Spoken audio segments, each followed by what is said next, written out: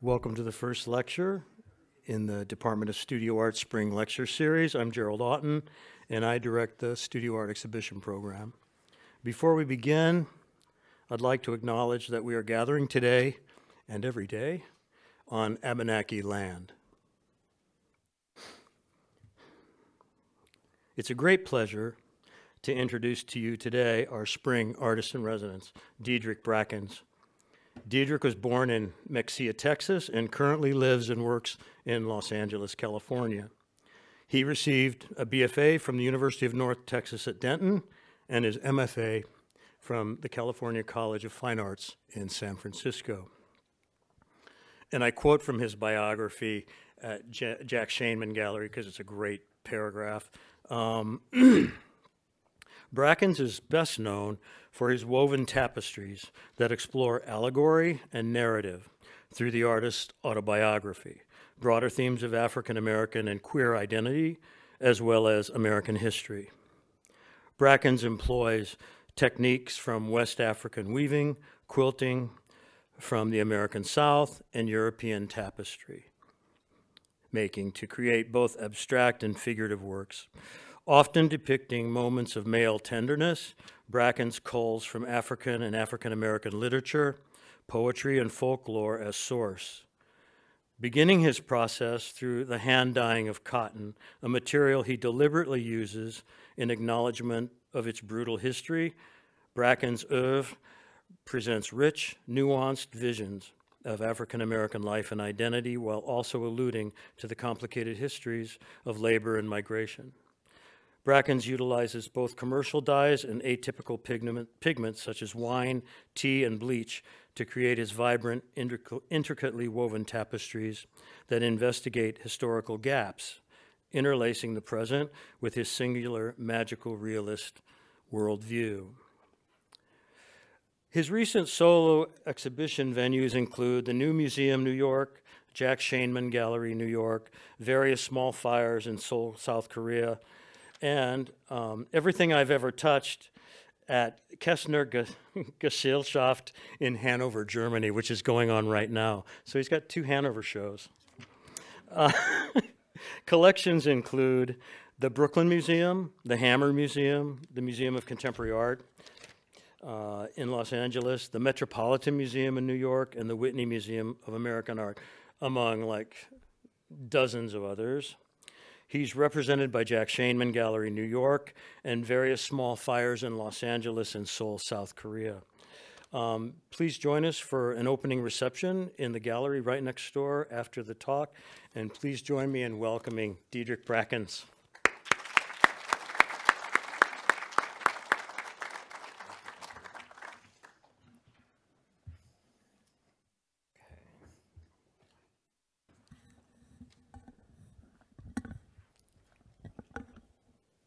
Hey, how are y'all?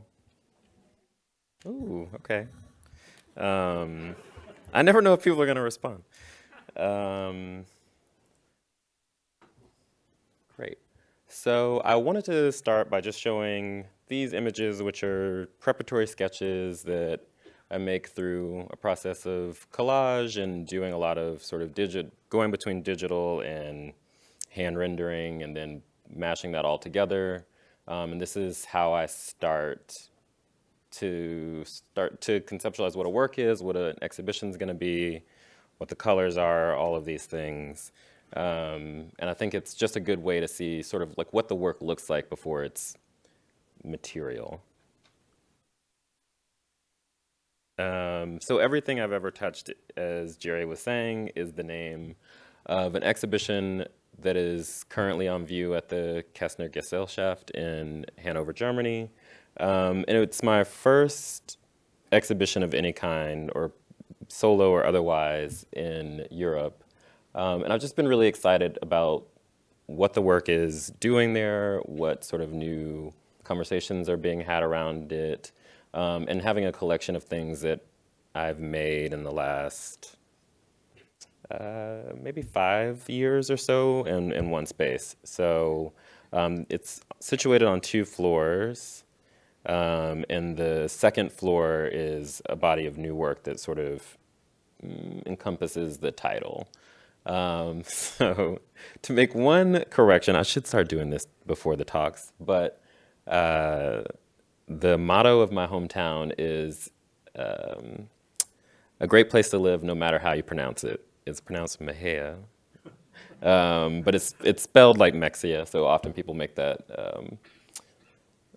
that mistake. And I'm almost old enough to start saying that you are not old enough to know this reference maybe, but Anna Nicole Smith is from my hometown. She is the sort of the famous person that our claim to fame. Look her up later. But one of the things I thought about with this exhibition was it was a chance to both repeat myself, a chance to think about what my work has been up until this point. And because I was showing to a new audience, it was a chance to sort of like put a finer point on things that I'd been thinking about in the work and open new avenues for myself. So Pacify Me is the longest, maybe the largest work in the show.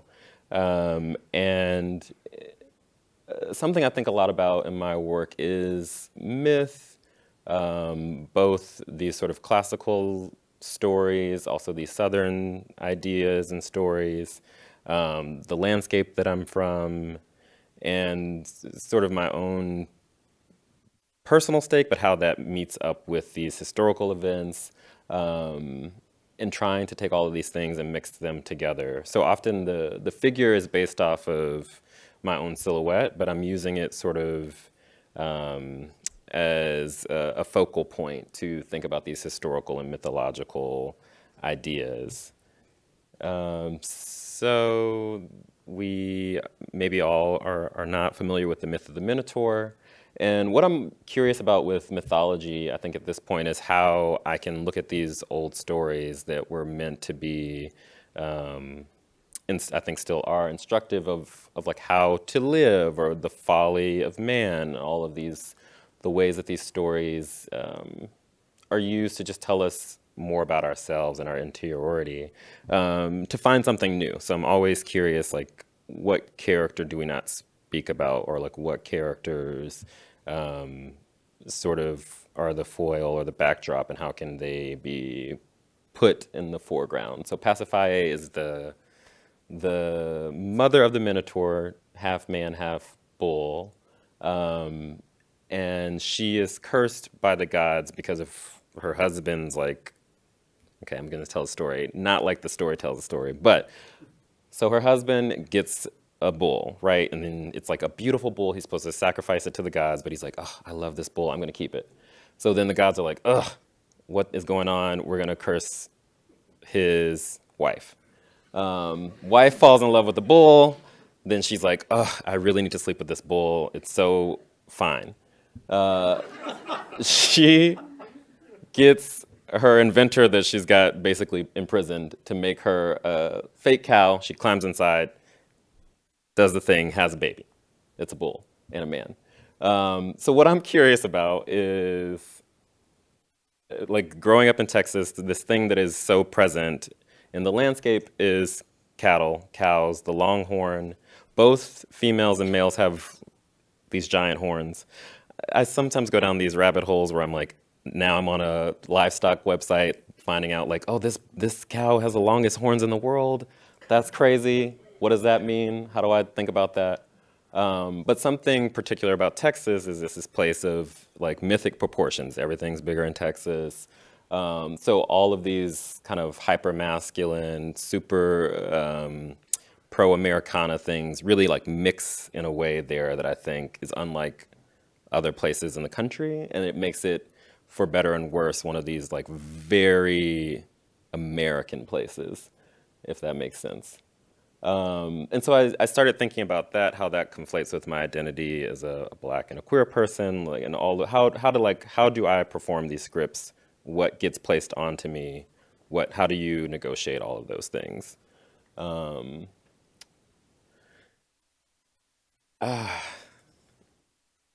I'm just gonna let some of these run.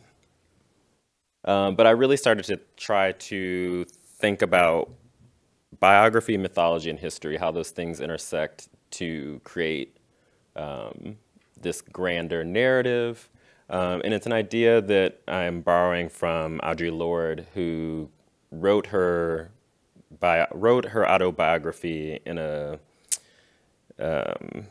mode that she termed biomythography, where you take all these things, combine them to tell that kind of like larger, grand, epic story. And so I use dogs a lot in my work to think about the state, to think about violence, to think about policing, to think about the military. And I'm always sort of curious about how those things show up at every point in African-American history, American history, and how it is one of the exports that has gone around the world.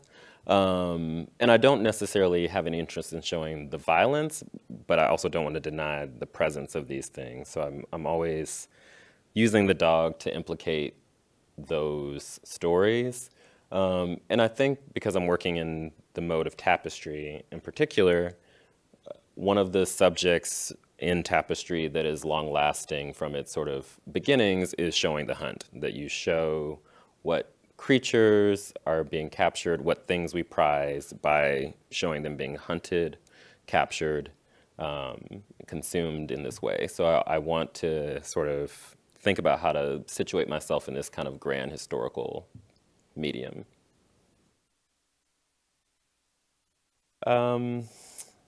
Early on, when I was just starting to make figurative work, I found myself regularly making images, finishing them, hanging them up, and then either myself or someone else saying like, oh, this sort of seems biblical. And for me, growing up in the South, the church was such a big part of my life and just culture that I sometimes feel like, for better or worse, the Bible is like inside of me somehow, and it comes up and out. And it's something that I've been trying to be more critical about, trying to crack open again to find that like space for myself. How do I complicate these narratives or unravel them? How can they be remade? So there's a small reference to the burning bush being made here, but also thinking about the place that I live every day in California being drought-stricken. Not right now, but generally. So like trying to get these stories to move together to think about how I might find new meaning in these older, larger stories. Come on.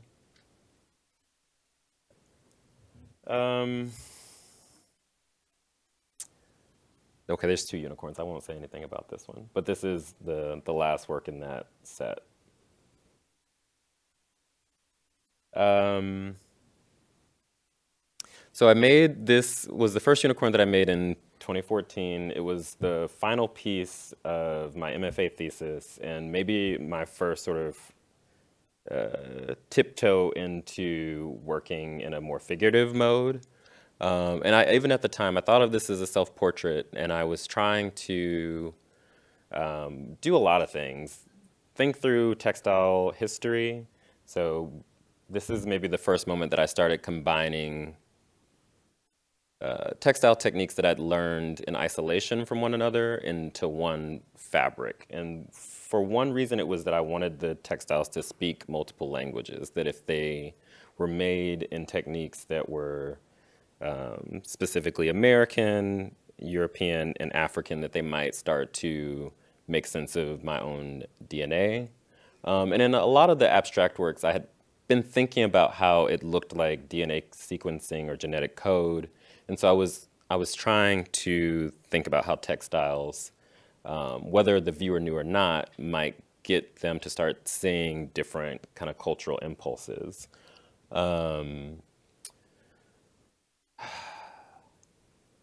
There's so much more I want to say about this, but I get long-winded.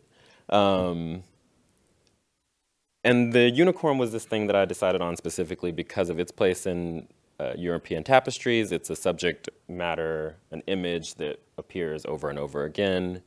Also, in looking at the historical record, when we thought unicorns were these kind of real animals, they were often sighted in Africa and Asia. So I wanted to try to return it to those textile techniques as opposed to using this European weaving or tapestry making tradition.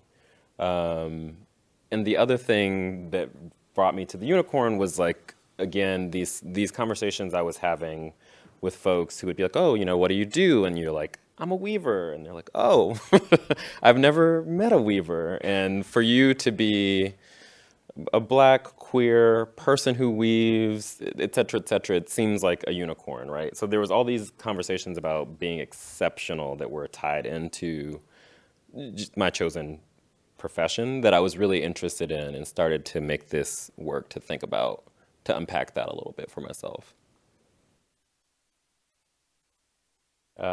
So between 2014, 2017, I really started to move back into making figurative work, and I think part of it was due to like the media that I was consuming and that was being made. It was one of the first times in my lifetime that I could remember the media portraying Black folks in all sorts of ways. Both, you could be a villain, you could be the hero, you could be in a kind of magical realist world, you could be in urban, rural landscape. So there were a lot of creatives telling all kinds of stories and putting, I think, making it so that the public understood that Blackness wasn't this kind of like flat, monolithic one-liner, and it made me feel compelled to make more, to make sort of a contribution by making more figurative work. And I think in the very beginning, all I wanted to do was make works of Black figures just like resting. Like all I wanted them to do was just like chill. So they were like in the water, in tubs, sort of like in repose. And then this is an image from an exhibition called Made in LA, which is a biennial that happens at the Hammer Museum at UCLA every 2 years. And I was in the 2018 version of this. And I think this is maybe one of the first moments where both the work started to get to the things that I wanted to say, and it started to get more of an audience, a critical reception. So I made these 4 works, and I'm always curious about making work that responds to the literal moment that it's being shown. So this exhibition would have gone from June to September. And because I knew that Juneteenth would happen during that time, I made the work on the floor, which is called Independence Day 2018. So it was both like indexing that very specific moment, but trying to talk about, again, this place that I'm from, Texas. Juneteenth is the celebration of the liberation of Black folks in America. Texas is the last place that enslaved folks were freed around June 19th, 1865.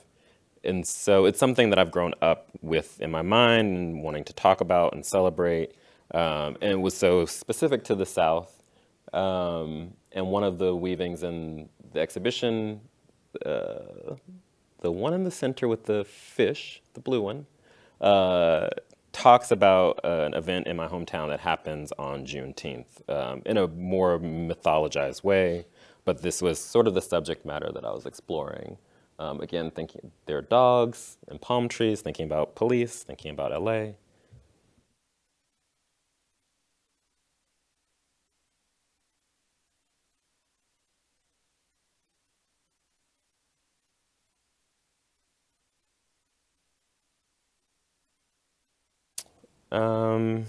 This work is a part of a suite of works that was for my first show at my LA gallery, Various Small Fires, in 2019. And I was inspired by, the name of the show was Unholy Ghost, and I was really inspired by a poem by a poet named Essex Hemphill, who I have spent, I mean, virtually my whole adult life in conversation with, both in terms of what my work has been about, the imagery, some of the names. He is a Black queer poet who died of complications of AIDS in the early 90s, I think 1994. And in his like short life, he just wrote really like prescient, close to the bone, raw work that I think still to this day is resonant. Where am I? Wrong. Too many clickers.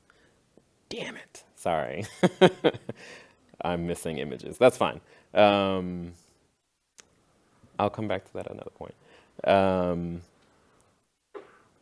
then this is the new museum installation for a show called Darling Divine. It was on the first floor in a gallery that is basically a jewelry box. So anyone who comes into the institution can see into this space. And it brought together 10 works that had 2 figures in them, usually, whether that was 2 people or an animal and a person, thinking about these, how these relationships function, and the kind of this tenderness and the emotional components of like being in relationship with someone or some entity. American Wedding is, again, brings Essex Hemphill in the room. It's the title of a poem that he wrote in the 90s, thinking about what it is to love another man, and I think also in a moment where there was no wedding per se, so it really takes this fantastical leap.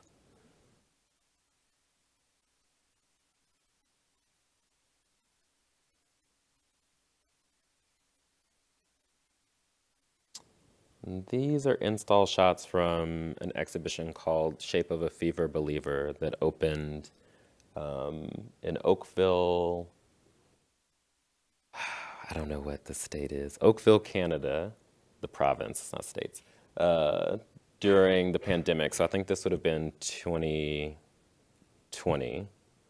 And the exhibition, due to all of the things that we all experienced, was delayed and moved and changed and all of these things during that time. But I started to conceive an exhibition in 2019 that was going to be called Blessed Are the Mosquitoes. And something that I had read in 2016 was a quote from the CDC that I'll paraphrase. And essentially it said, within their lifetimes, MSM, or men who have sex with men, to use the CDC's language, that 1 in 2 Black men who have sex with men are expected to contract HIV. It was 1 in 4 for Latino men, I think 1 in 13 for white men, and 1 in 6 for the general population of men who have sex with men. And I was reading this, I was just really struck by the idea that like 50% of a population that I belong to would sort of be reckoning with this like virus that we largely think of as managed, as over, as a thing of the past in 2016. And the study goes on to say, you know, here are some of the ways that this might be mitigated. These are the things that the institution is doing to think about this. But I just was left like with the sort of like thunder and lightning of like what sounded like an ending to me. So I made, I think there are 10 weavings and maybe 14 figures across the board. And each weaving, half of the figures present have some sort of button or jewel or charm on the surface of the body to think about this idea of the virus, to kind of be a stand-in for that. But what the weavings do at large is think about how we navigate illness, how we think about healing and ritual. And something that I really started to think about was that whenever a person is facing any sort of terminal sickness or debilitating illness, we often, even the like non-religious of us, turn to ritual. Like we have some way to organize our lives with ourselves and in our interiority, but also in community.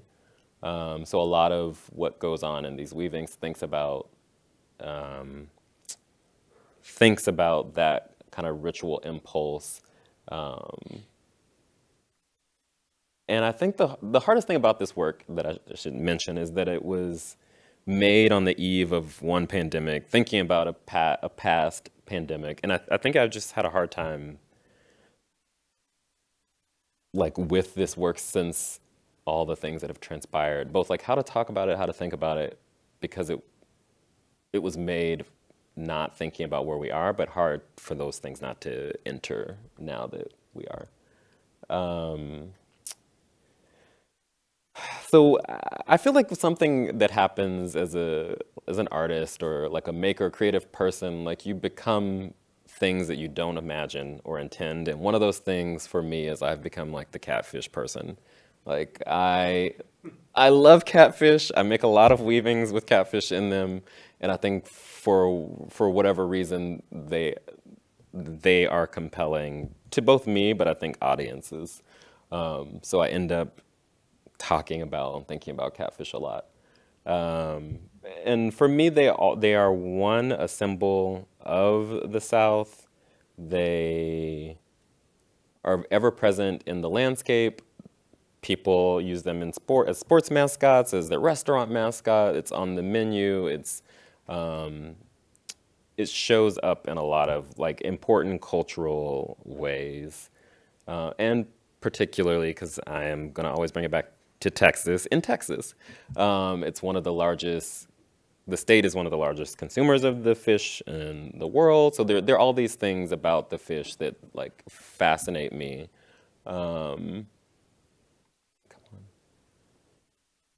So the red and blue images that are showing up are from an exhibition called Pond Keepers from 2020, where I was really thinking about my hometown as this kind of nexus of, in the historical lens of racial violence, but also thinking about this lake in my hometown where many of these events happen. There's a Juneteenth, one of the largest Juneteenth celebrations in the country used to be held there. There's land owned by formerly enslaved folks of the region who still do events in Juneteenth and these other celebrations there. So it just became something interesting to me to look at, to think about. I mean, catfish for one, but many of these other sort of ideas of like belonging and home, and ancestry and all of these things as well.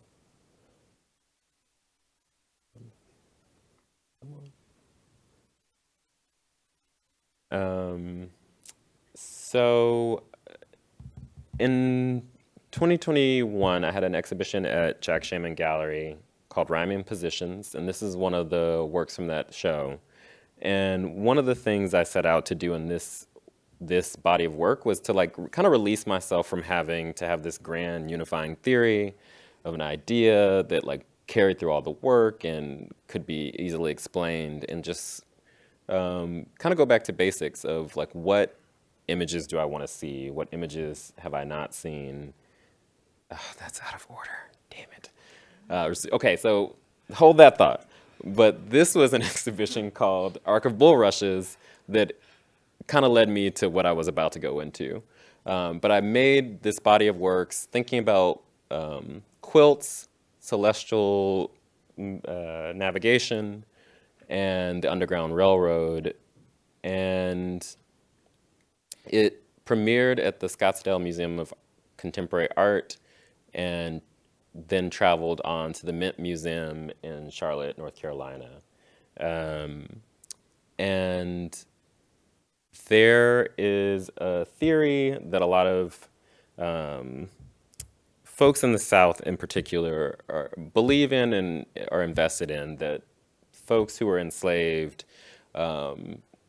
used codes embedded in quilt patterns to escape bondage and navigate their way to freedom in the North. And so a lot of textile scholars and historians and art historians, all these sort of like high-minded academics have said there's not enough evidence to support that this has happened. But if you walk into like an elementary school in the South, even to this day, there are people teaching this as curriculum. And I think me, artist, I am like, it doesn't necessarily matter that it happened or didn't. It's a beautiful like jumping off place to think about. And for me, I'm like, why are people invested in the idea? It's because if you know that there's this group of people that you are related to, descendant from, who largely could not read or write, what does it mean then that they had, they were the arbiters of a language embedded in making, that like using your hands and this set of skills that you would have had, that you could be fluent in some sort of communication tool. Like that in and of itself is like an important liberatory like idea and act. And as an artist, I'm like, even if it happened once, like that is more important than like the veracity of like what an academic might want to prove. So I really became like enthralled with these codes and tried to make weavings that like were both in line with whatever the message of the code was, but also thought about how we might think about textiles or craft or any kind of hand making as a mode to sort of like encode or self-liberate or self-actualize. So this star in the background is called the North Star. It's a quilt pattern that essentially would have told its viewer to follow the North Star. Whereas the sort of pinwheel shape here is called bear paw, which would have meant to either follow the mountain trail or follow in the tracks of a literal bear, which I always am like, it gives me a little like freak out to think about the idea that it might have seemed safer to follow a wild animal than like be seen by a person. Come on you. And this pattern is commonly referred to as drunkard's path, which just essentially means to move through the landscape in this kind of zigzaggy fashion to avoid like a dog finding your trail or these sorts of things. And there's so many things I like about this pattern because it does not feel so rectilinear. It doesn't sort of fit the bill of what I think of when I think of quilting. It also reminds me of this kind of like modernist or Brancusi-esque shape, and to think about kind of coaxing that out of thread, which is often so like bound to the grid, is like such a feat and a challenge, but also reminds me of the labyrinth, to go back to Greek mythology for a second. But I think about, oh God, my brain is off today. There's Theseus, is the god. Okay, I'm going back to the like non Greek mythology voice. So Theseus goes into the labyrinth to kill the Minotaur. He is given a ball of yarn by, damn it, I can't remember her name. Also, I just remember this is being recorded and I keep cursing. But woman in question, gives him a ball of yarn. He uses this, goes in the labyrinth. It helps him find his way in and out. And I think that this is kind of a metaphor for what weaving is, that you sort of pass a shuttle in and out of the maze of the warp threads, and that back and forth is like this larger idea for me around navigation, finding one's way to oneself, the idea that we can embed all these different ideas in, like there's this huge piece around navigation and wayfinding for me in weaving, and I think this piece really gets me to thinking about all of that. So I like to leave a little bit of an Easter egg in any body of work that I do. So I've been thinking about mapping and the celestial bodies and quilts and all of these things. And because I was thinking about stars as a means of finding oneself, I made one piece that used a Capricorn or goat to think about both my star sign, but also this great potential that we watch the stars and celestial bodies also to think about, like, how do we navigate closer to ourselves? How do we deal with these interpersonal relationships? But I just didn't want it be like, here's a quilt, here's a star sign or a celestial constellation, and like keep doing this kind of plop, plop, plop thing. Which is what happens here. Come on.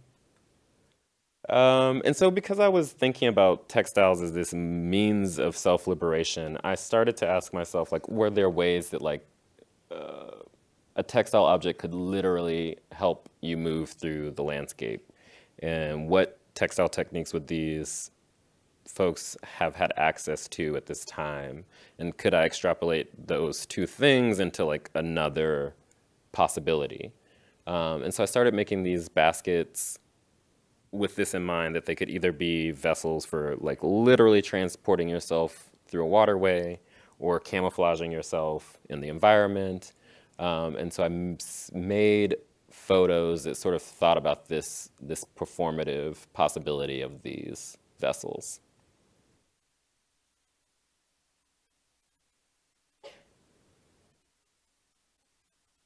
And this is my family. I love them, they're sweet, and those are my nieces mimicking the work. So this is an exhibition called Feedback that was at the Jack Shaman School in upstate New York. There's sort of like a large exhibition space they have to put on like museum quality shows. This was curated by Helen Molesworth. And what I love about this particular install shot is that it was the first time that I thought about myself, because my sort of like way of entering spaces often through the South and saying I'm from Texas, as an LA artist, because the boxes are by Lauren Halsey. This is Karan Davis. The painting that you get a sliver of there is Koshin Finley, and then out of frame is a small Kerry James Marshall painting. And at some point, and most of these folks currently reside in LA, and I just looked at the, like, was in a room where I was like, oh, I'm an LA artist. Like, I live in LA. As much as the work, dreams and thinks about the South. And so this is maybe one of the largest in scale works to present. The imagery comes from a poem by Essex Hemphill called Rapunzel, where he recasts Rapunzel sort of as this black gay man. And I think it was one of the first things that got me thinking about the potential of taking these familiar stories and sort of skewing them or making them strange to kind of pull out that other possibility for both the story and the reader. Okay, does anyone remember the crate challenge? Oh, man, I love the crate challenge. It was great. It was good laughs. So for those of you who don't know, during the pandemic, people stacked up milk crates and then like in a pyramid and tried to run up the top of them without them falling, to like some disastrous and some like spectacular results. But at the end of the year, there's usually this meme where there's like a man or a woman, often a woman in like stilettos, walking up like stairs, and it's like what I'm leaving behind in 2019 and like what I'm going towards in 2020. And I think so much about like what it really means that like we find this moment, this arbitrary moment in time to say like, from this moment forth, I'm going to be a different person. And like a lot of that is usually about like ascribing to capitalism, having more money, having nicer things, leaving your like trashy relationship. And I think for me, I was like, at this moment when I made this, where I was like, oh, actually, like, what if you like just walked away from this idea of that ascension towards this thing, or like doing it on these terms. And so the weaving sort of responded to a meme, two memes, I guess, in that case, but in a hopefully a serious way. Okay, this is when I was saying I wanted to change my life, and I forget what I said now already, though. Not have this grand unifying theme, blah, blah, blah, blah, blah. And so I just made works where I really wanted to use art school a little bit and think about color theory. So there were 8 works in the show, and they were speaking to each other across the room. So there were 2 yellow works and 2 purple works, 2 red works, and 2 green works. And I just wanted to make these images that I both hadn't seen before, or like invited the figures or characters to do something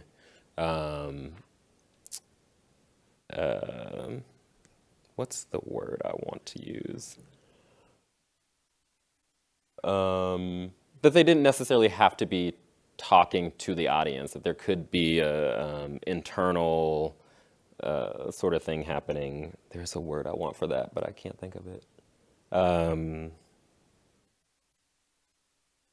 It'll come back to me, I promise.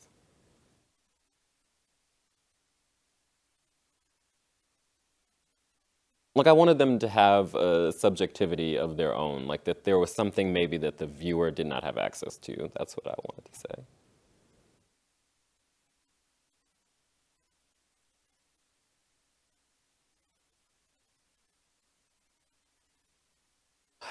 I love tubs. I don't know what it is, but it's just like it's such a odd thing, perhaps, but it just for me triggers like all of the things that I want to have. Rest, like relaxation. Often there's like a touch of like something sensual or romantic happening when there's a tub. Even if there's one figure, like I think even being alone in a tub is like just like oof. And I just never get to be in a tub, I feel like, never.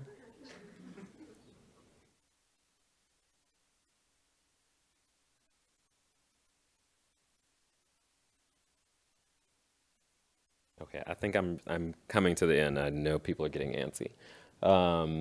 So the Rhythm of Consent was an exhibition, the Rhythm of Consent was in an exhibition called Together Their Bellies Form a Single something, damn. So I really love language and titles, but then it gets me in trouble because I forget my own titles if I don't see them in front of me. Together Their Shadows Form a Single Belly. That's what it was called. Long title for a show. But what I did was I was looking at a lot of these symbols and images from West African textiles in particular. There's a printed textile called adinkra, where stamps are made and then these symbols are printed on the fabric. They have all these meanings attendant to them. And there's one where 2 alligators are joined at the belly. So they have 1 stomach, 2 mouths, and 2 tails. And it's something that I've looked at for a long time and thought a lot about. And the kind of message embedded in it is that about this interconnectedness or interdependence, but also this idea that although they might share one belly, they both have mouths. So like you still want to like grab the sweet thing because you can't taste it here, like you taste it here. So I've been thinking a lot about like what that could mean, but also because I work in silhouette, I was really interested in what happens when bodies start to collide or overlap, like what kind of chimera or sort of monster or symbol can be made out of those bodies.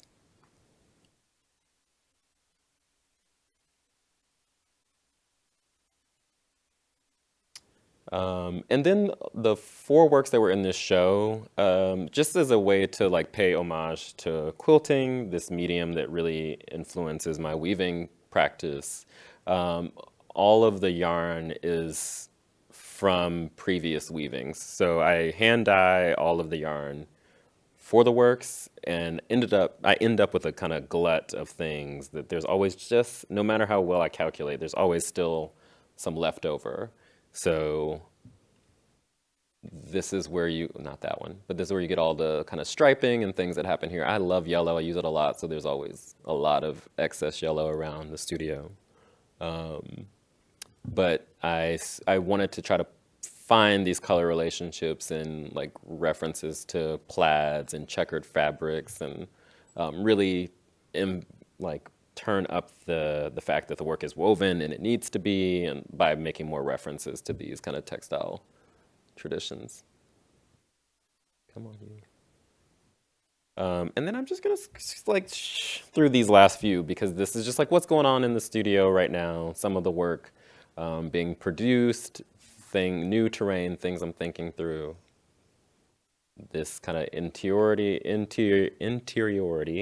in these domestic spaces, allowing the color to kind of like allow narrative to travel through from work to work to work. Tubs.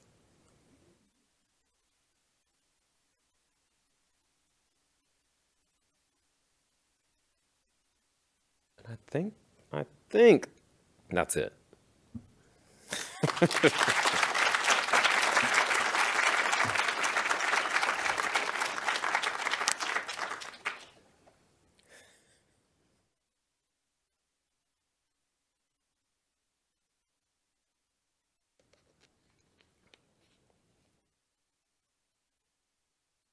Okay, I've got a mic. Who's got a question?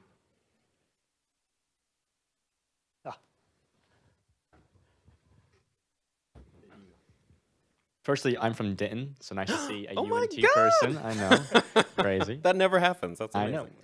know. There's lots of tassels and little drapery things at the very bottom that seem to be quite random. Some have 3, some have 2, some have none.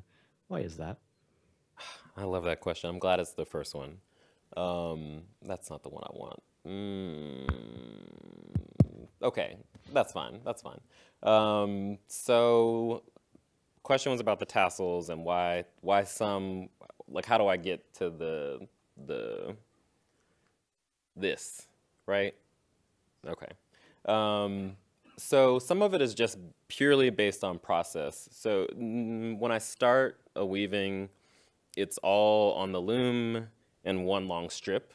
And what I typically do is that I weave one strip, I weave the second strip, and then I cut that off the loom. So this and this were connected at one point.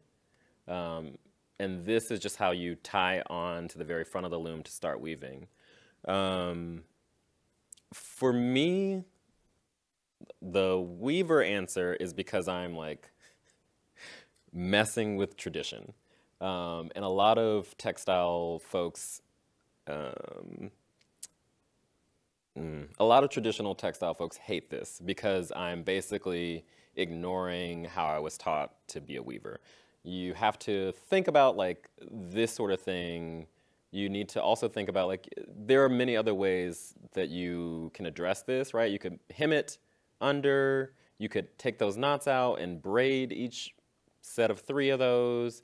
You could sort of do a macrame. It's annoying, and it won't make sense how annoying it is if you have not like been in a room with like 30, sorry, I was gonna say something shady. And I think, so when I started, there were a lot of people who were interested in weaving purely for process, purely for making utilitarian objects. And I was so already like art school in my brain, wanting to make objects about something, right? And I think what got in the way of that was this. Like, being in a room where no one would talk about concepts, but they would like flip your piece over to the back and be like, oh, this is messy back. Like you should have done X, Y, Z things. And we have not talked at all about like what the work is about, right? And so I think like I learned how to do all these things the right way, but as a mode of resistance, I was more and more interested in like doing the intentional thing that would like get me in trouble, as a like way to push back against the traditions, and to think about if I'm making textiles as a mode of contemporary art, if we think about painting, like we're not having conversations about stretchers or the substrate, right? We're thinking about like why a person is painting and what that is. Like the mode and the process have been broken so many times that like that is not up for debate. Whereas I think textiles is still sort of in an infancy when we think about where content and process meet. Does that make sense? That's a big part of why. And I think this has just become something that makes my weavings mine. Like this gap is something so small, but like when seen, that people know it's my move. Yeah. Somebody put their hand up. No, he did. I did. Did you? Yeah, I did. Well, first, thank you. This is a wonderful discussion and an amazing introduction of your work to our community. And my question was very similar in terms of the edges, because I know a little bit about weaving, but not much. And of course, the warp and the weave, end up resulting in different kinds of conditions. And that first part about the fringe at the bottom, but then oftentimes, or not often, but sometimes you would break the edge at the top as well. And, when do you make that decision to kind of break the edge and, create something kind of different?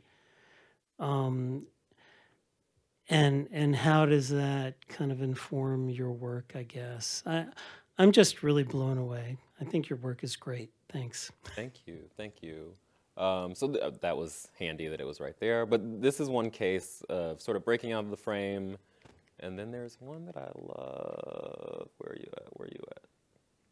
Well, that's a like tiny one. I think sometimes I'm frustrated that something that I wanted is just out of the frame. So I decided to do something to get it back. Like just the tip of that star felt like just the right amount of like rupture. Oh, come on.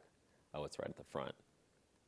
And I think because the weavings are so wobbly already, like I'm interested in them not being square, not referencing painting, no shade to painters or painting. I just mean, I'm not a painter, so I think I'm always like asking myself, well, why is the work woven? Like, what's important about that? How can I push the kind of textile or sculptural nature of the work in these small ways that keep it exciting for me, that make it important, that it stands up to my own set of questions.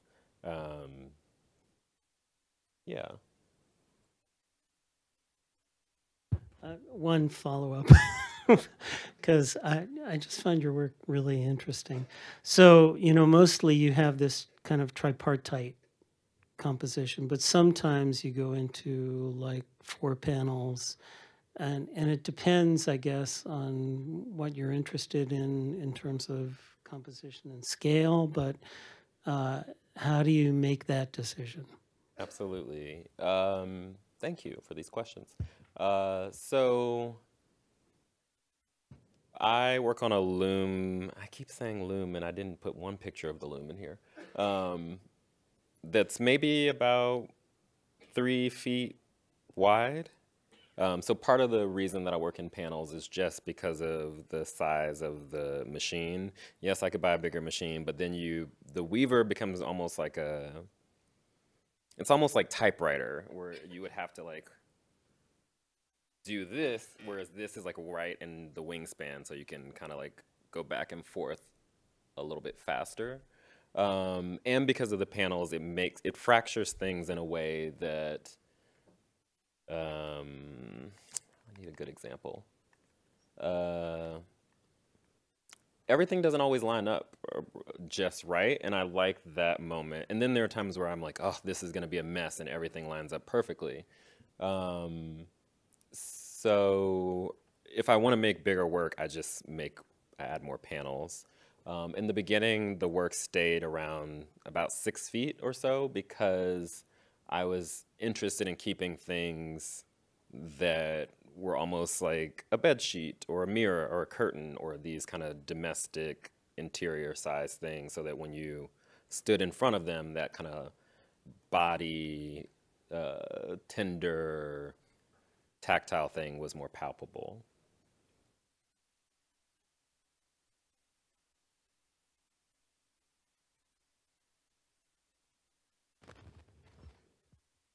Hello.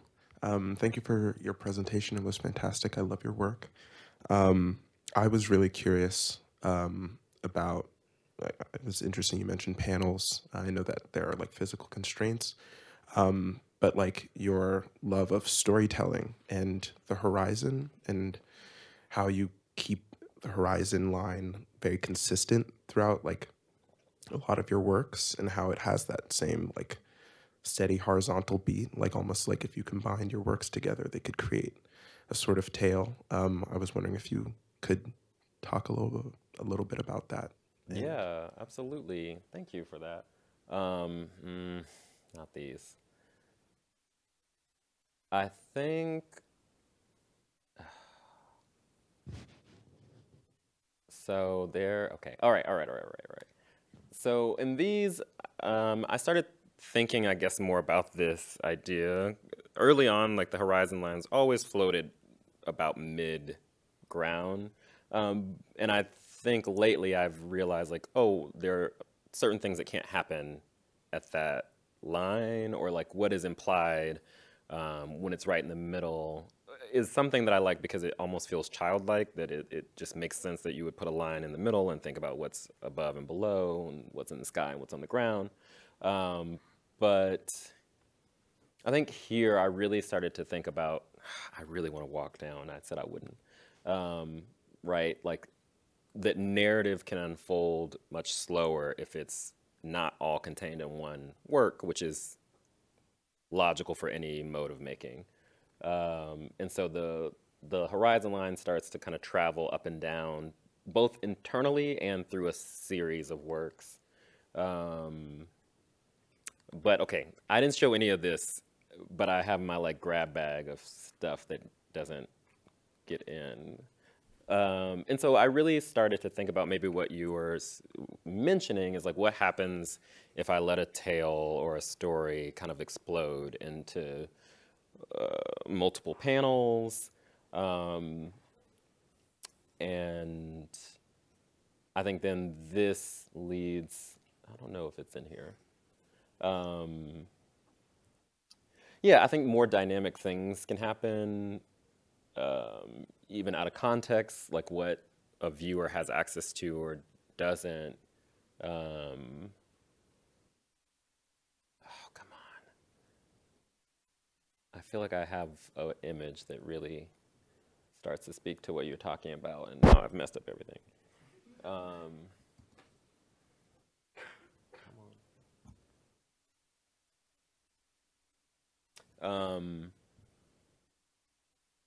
Maybe I'm getting out of making that too hard on myself. Maybe that's enough of an answer. That I don't know if that answers anything, but it is something that I'm thinking about, that the way that line travels.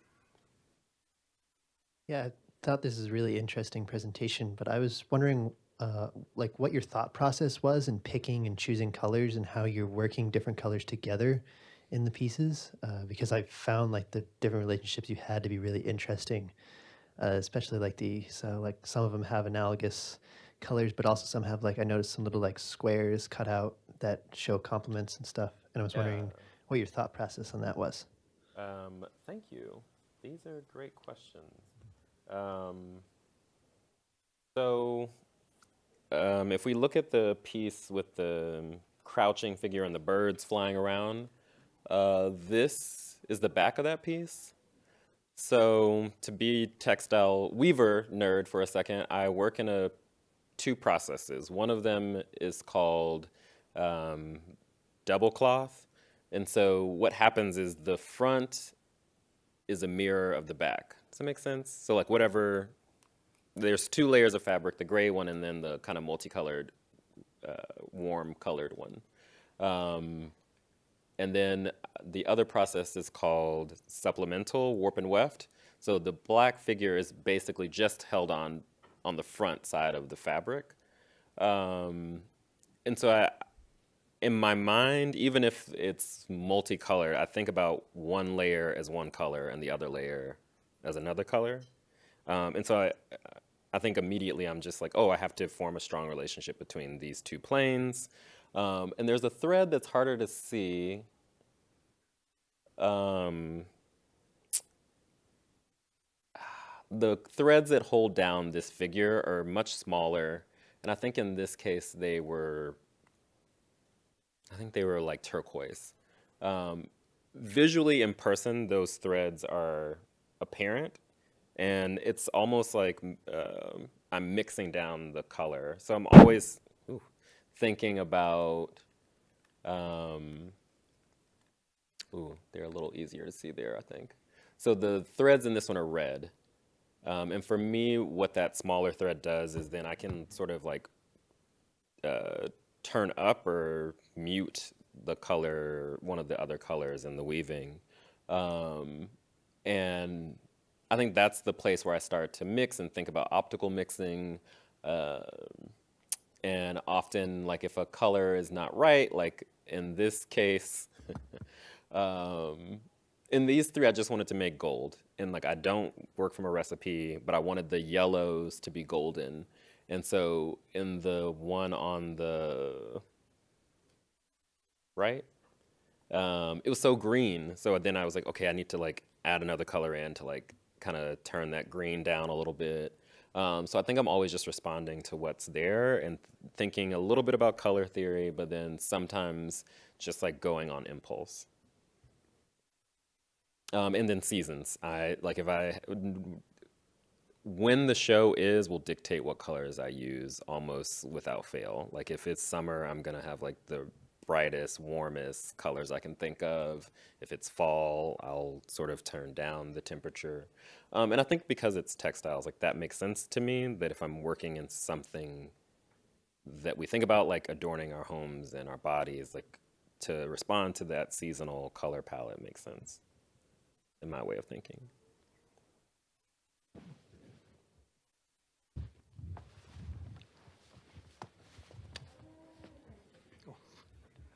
Izzy?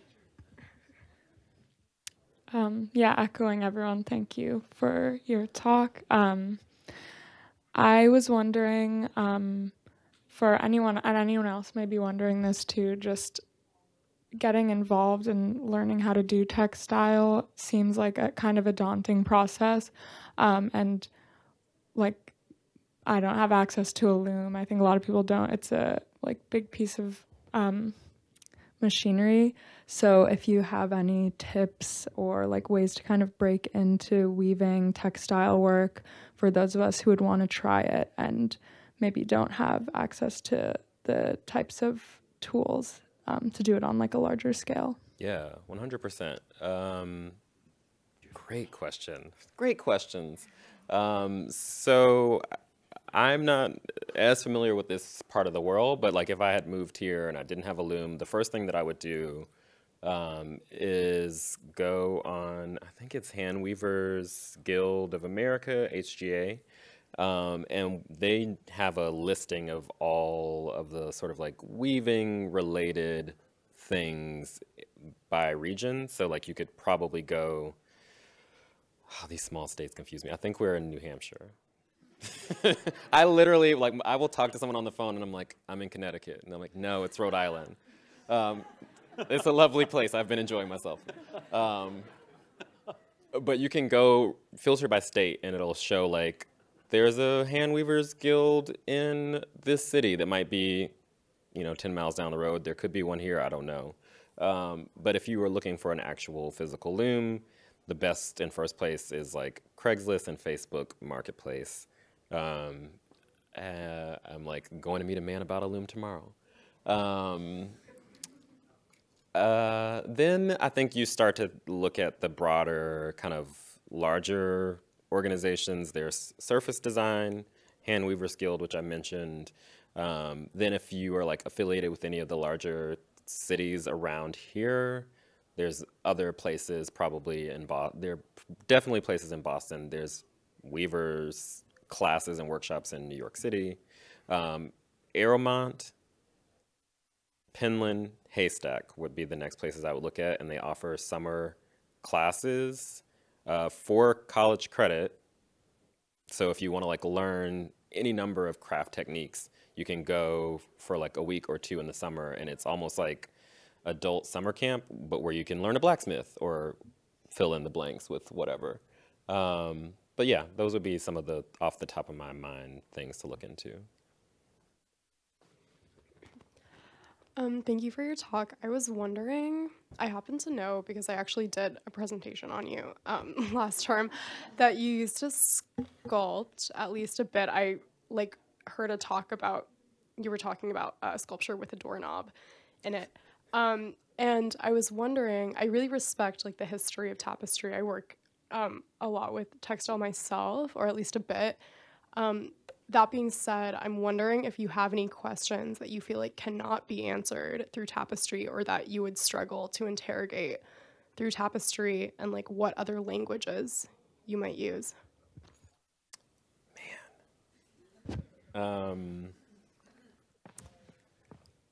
This is also a great question.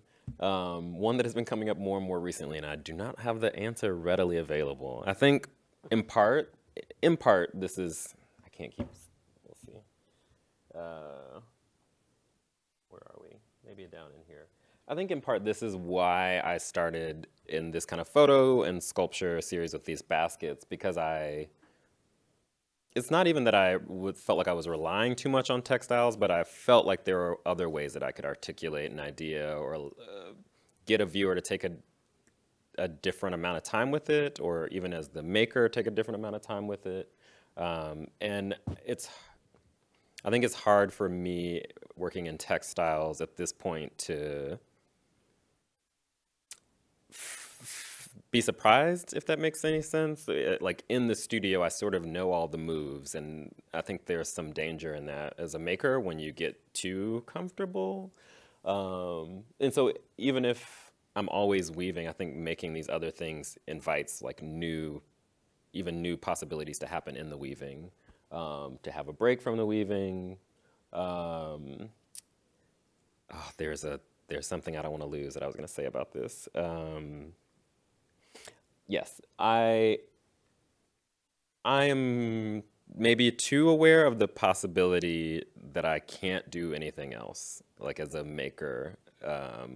Or sure, I could do whatever I want. We all can. But I think I've already like built enough of a idea in people's mind that this is what still cursing.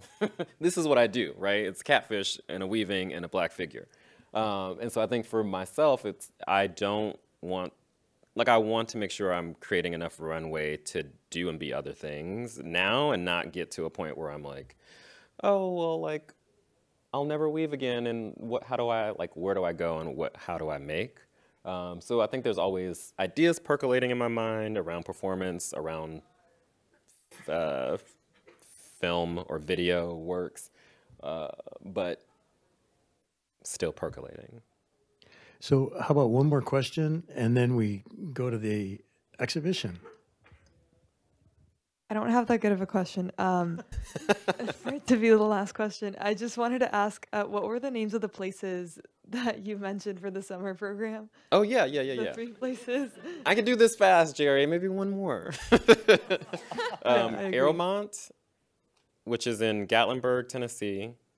near Dolly Parton land, or whatever it's called, in Pigeon Forge. So that's a good place to go just because of that. Penland, which is in North Carolina, I think.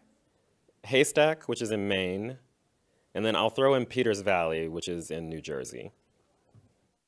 Thank you. Upstate New Jersey, I don't know. It's foresty, not whatever you might be thinking of.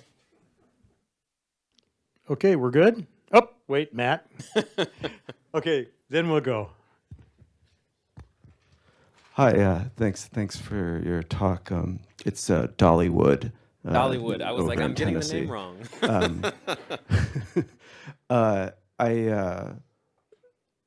I always artists that have a kind of a deep relationship to craft in their work. I think it's always interesting to get you to tease out a little bit the relationship between craft and contemporary art, and where that sort of boundary line is for you, and if there are. I think it's an interesting subject to think about because there can be a lot of conflict in that, and that conflict can be generative in terms of actually making art. But I was wondering if you could just sort of spell out your own viewpoint on, where craft is, where it sort of ends and art begins, and vice versa.